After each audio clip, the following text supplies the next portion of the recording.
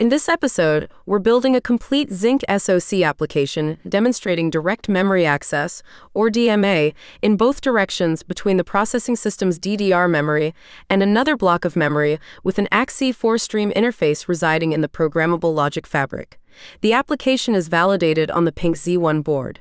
The DMA engine is configured by the C application through the AXI4-Lite interface to initiate DMA-read and DMA-write operations.